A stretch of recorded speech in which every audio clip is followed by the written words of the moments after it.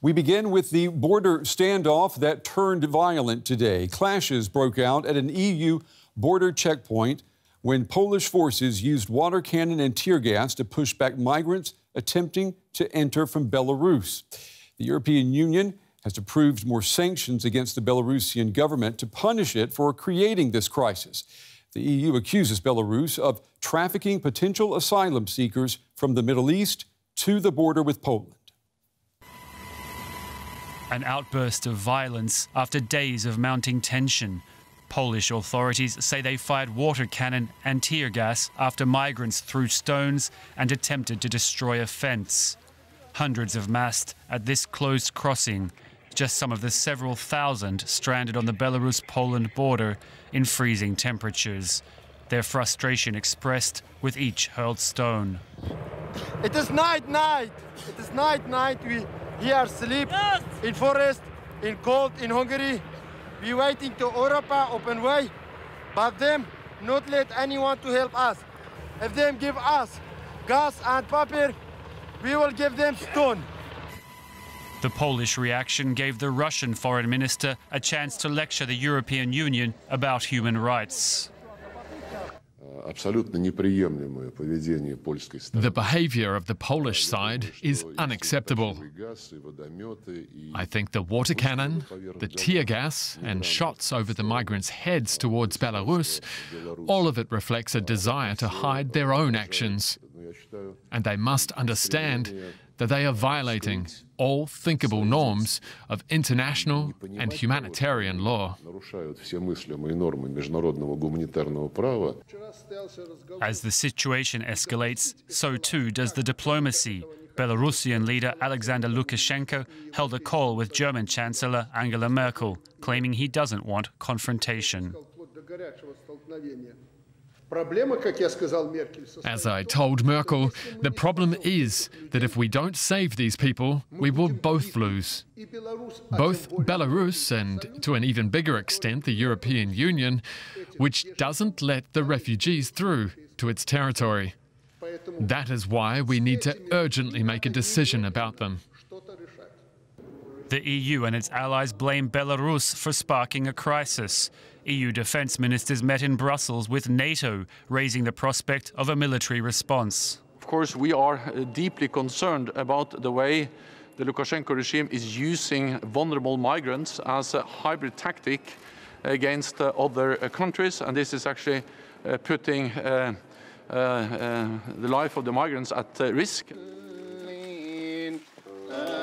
And this is the human cost. At least 11 people have died in recent weeks. The latest, a 19-year-old Syrian man who drowned trying to cross a river into the EU, laid to rest by members of Poland's small Muslim community. They say they fear he won't be the last migrant they have to bury. And for more on this, I'm joined now by our correspondent Terry Schultz. She's following events for us from Brussels. Good evening to you, Terry. We have seen the most violence, the most violent clashes in this border standoff so far today. What has been the reaction from the European Union? Well, Brent, perhaps not surprisingly, the EU and NATO are much less vocal about violations of human rights in their own member countries than they are in others. These pictures must be making EU and NATO officials very uncomfortable. Poland's actions, of course, are not what anyone would like to see from an EU country. But at the same time, everyone in this town, in Brussels, remains unified behind the message that it was Belarus that caused this situation. And never mind that now it's the migrants on the other end of the water cannons. The blame remains on Minsk. And that's the message they're sticking to so far. I wouldn't doubt, and I would even hope, that some private messages are being passed to the Polish government, asking them to be judicious in their use of strong-arm tactics like that. I mean, for one reason, as you heard Foreign Minister Lavrov, it certainly gives Russians and other adversaries something to talk about. Yeah, you say the blame remains on Minsk, and yet we heard that the leader of Belarus, Lukashenko, had a phone call with the German Chancellor Angela Merkel yesterday. Did that conversation, did it raise a few eyebrows in the European Union? It did. Angela Merkel did tell the other EU leaders that she was going to make this call, so it didn't come as a surprise. They didn't find out about it in the headlines. But, for example, some Estonian politicians said this was the wrong way to handle this. No EU leader has spoken with Lukashenko since August 2020, since those disputed elections when the EU agreed with the opposition that Lukashenko had stolen the election, that he wasn't a legitimate leader. So no one else has bestowed this legitimacy upon him of giving him a phone call until Chancellor Merkel. So at the moment, I think that people are waiting to see if any good comes out of this call. But as I said, there are people who think that no one on this side of that border should be speaking with Alexander Lukashenko at the moment. Yeah, it is interesting that the German Chancellor spoke with Alexander Lukashenko when this crisis was erupting. The first person that Merkel phoned was the Russian President Vladimir Putin. All of this begs the question tonight, Terry, does the European Union, does it have a clear plan on how to bring this crisis to an end? You know, we've spoken about this several times, Brent, and the plan that the EU is putting in place does seem to be having some effect.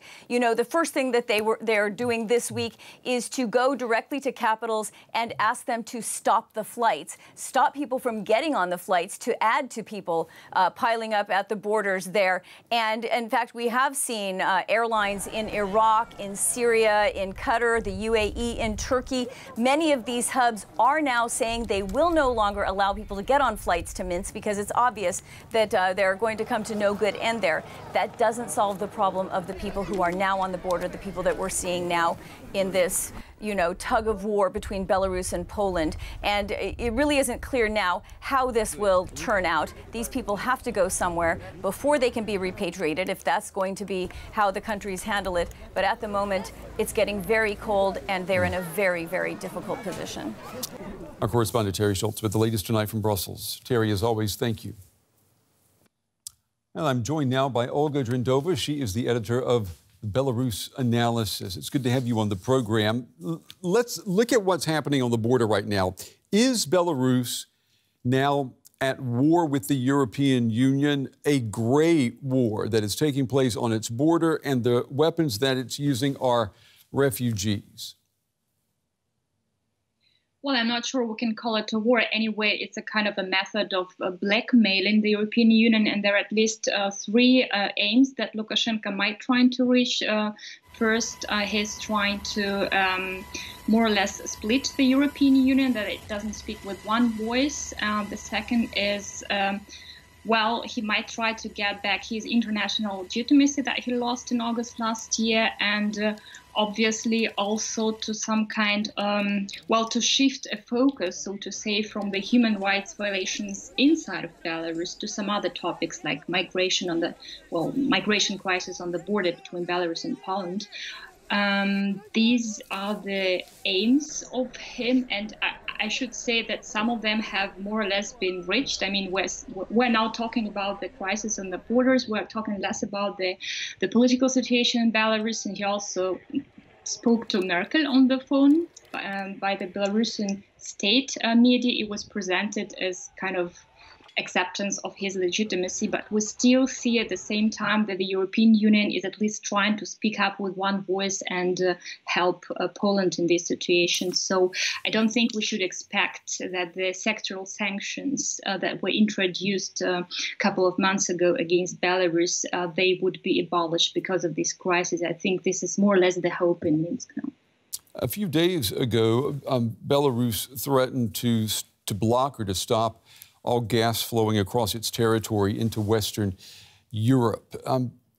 Do you see that threat, that decision, as one that is being supported by Russian President Vladimir Putin? I mean, Lukashenko says that, but would he be saying that if he didn't have the backing of the Kremlin?